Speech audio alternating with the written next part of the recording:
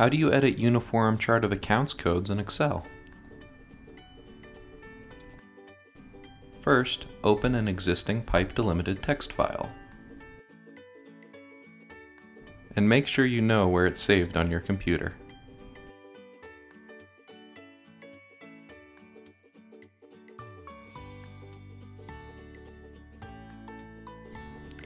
Now, open up Microsoft Excel.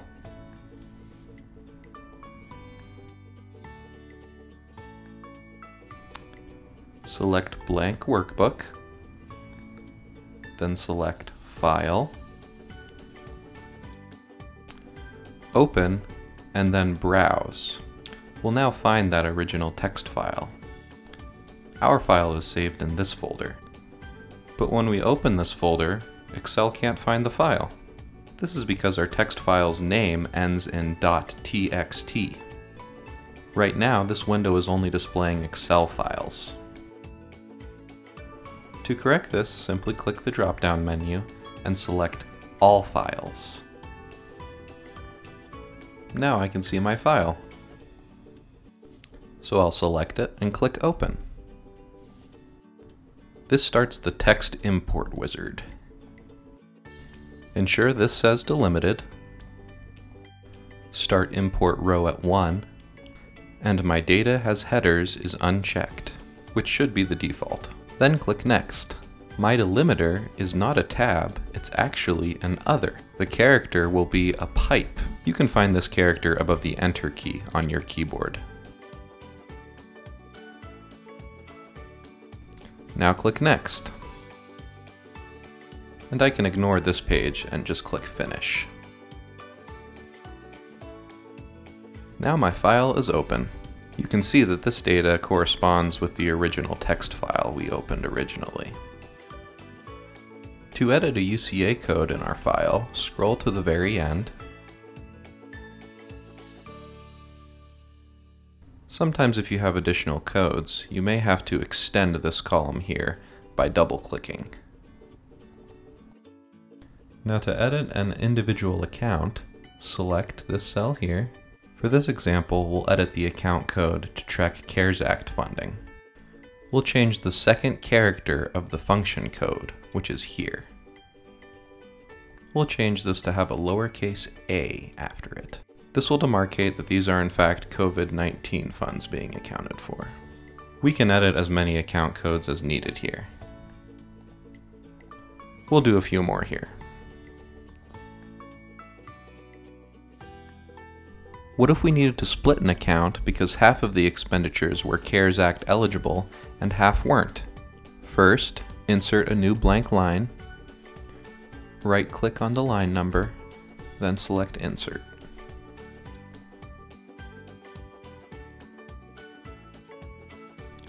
Now I'll select everything in this row. We'll hit Ctrl-C to copy it. Then we'll go into the new row and hit Ctrl-V to paste. Now we'll fix the row numbering, since every row needs to have a unique number.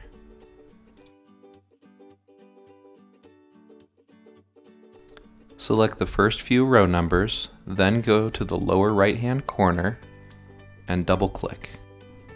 Excel is smart enough to renumber every row for you.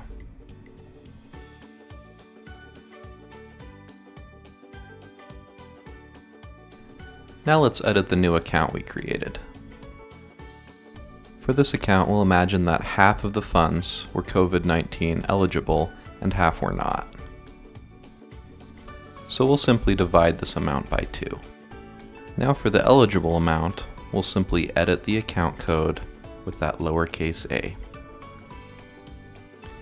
Now, how do you export your file so it can be ready to be uploaded? Now that we've made all our changes, we can't simply save this as an Excel file. This is because Excel doesn't have a pipe delimiter as a standard export option. We'll have to create a macro to automatically complete this task for us. To access my macros, I'll first click View, then I'll click where it says Macros here. I haven't set up any macros yet, so I'll need to make some. First, click into the macro name box. I'll call my macro export. Notice how the Create button is now available. We'll click Create and this will take us to the Visual Basic window. This side menu over here can be a bit overwhelming, so just ignore it. Instead, focus on this window. Anything we want the macro to run needs to be between the sub export line and the end sub line. Now we simply need to copy our macro into this space. We've already created the macro for you. You can copy the macro listed in the guide published on the Local Government Resource Center, or simply copy it from the video description below this video.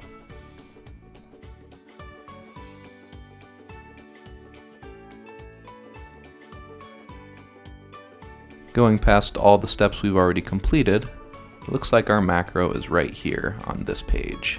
Now highlight the macro and hit Ctrl+C.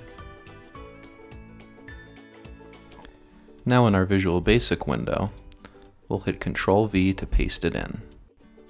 Now we just need to confirm that the macro is exporting to the correct file path and file name. So we'll first delete this. Now we'll go back to that original File Explorer window where we're saving our file. Now we'll simply click in the file path and Ctrl+C to copy it. This is where we want to save our new exported file. Your file path will be different. Now we'll paste the file path here. That tells the macro which folder to save the file in, but we still need a file name. I'll name ours examplefixed.txt. Whatever name you use for your file name, make sure that the .txt is at the end. Our macro is now ready to be run. Now return to your Excel file. Click View Macros. We now see our newly created macro. We now have some options on the side, and we'll click Run.